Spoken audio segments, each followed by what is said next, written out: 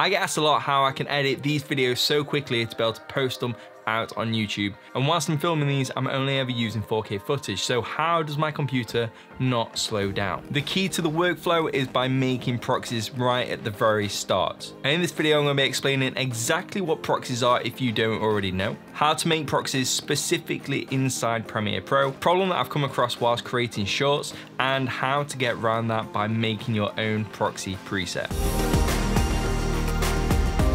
So first up, what is a proxy? Now, if you're new to videography, then do not worry, I'm here to explain everything down to the finest details so you are all up to speed. A proxy is pretty much a low quality version of your footage. So if you shot in 4K or 8K and you want to get the sequence edited, color graded, all the effects thrown on top, and not really have your machine bogged down, because that's the most annoying thing in the world, then proxies will save your day. What you need to do is ingest the footage. So that's where you put your footage through a certain program and it spits out low quality footage for you to be able to then edit. Then when it comes around to rendering and exporting your footage, it then uses that high quality footage which you shot with to make the final finished product. Therefore, your export may take a while, but your actual editing process will be a lot smoother.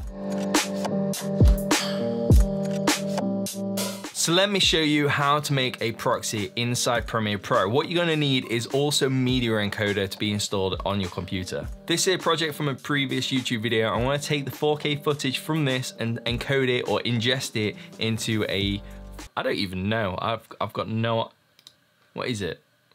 So this is a project from a previous YouTube video. I'm going to take this 4K footage and ingest it into 720p footage, therefore making it easier for me to edit and make things a lot smoother in the editing process. Obviously, make sure you do this at the beginning before you start editing, but obviously I've already got the project finished. So what you want to do is come over to the media bin and select the footage that you want to ingest. Now you can ingest a lot of them all at the same time, or you can just do particular ones. For this one, I'm just going to choose this file and you're going to right click and then come to proxy and then create proxies. Now if you're using a Mac, just changing it from H.264, which your camera will probably shoot in, over to QuickTime or ProRes, it will make things a lot smoother for your computer to work with. What you want to do is make sure that you choose QuickTime for format and then choose one of the presets down here. Now I have my own one, which is the GH5 proxy preset, and you can use it for anything. It's something which one of my friends made for one of the GH5s at my previous job, gave it me, and now I use it for everything. Now, if you want to make this kind of preset, then carry on watching this video because I'm going to go through it very shortly on how to do that. What you want to do is choose the preset that you want to use and then make sure you save your footage somewhere. So I always have these little proxy folders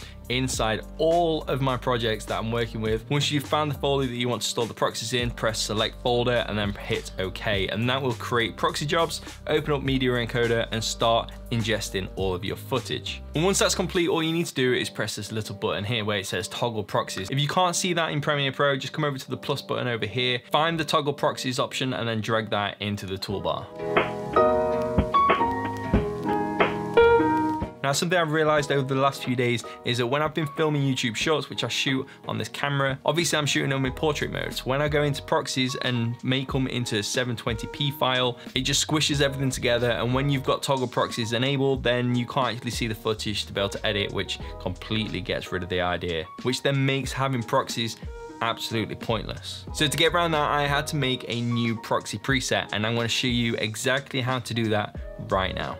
So the first thing you want to do is go to the footage, right click, and then choose export media. Then, as I've said before, you want to change the format from H.264 down to QuickTime. And because I'm using 422 10-bit, then I changed the preset down to Apple ProRes 422 Proxy. Now the next step is key. What you want to do is come over to the video menu and then untick the width and height. You want to get rid of the link and then change the height to 1280 and then the width to 720. And on the left-hand side, it will preview the footage for you so you know that it's not gonna be squished together at all. Then what you want to do is come up to the top and then choose Save Preset and then save that somewhere on your computer. Once you've done that, you can press cancel because you don't want to export the footage because you need to ingest it. And then you want to load up media encoder. You want to come up to preset and then create ingest preset. Then come down to transcode files and destination. Make sure you choose format as QuickTime and then choose your preset in there, which is YouTube Shorts preset. You can then name this whatever you want. So we'll just call it YouTube Shorts. And then you want to right click that and then go to export presets and then save that somewhere else on your computer.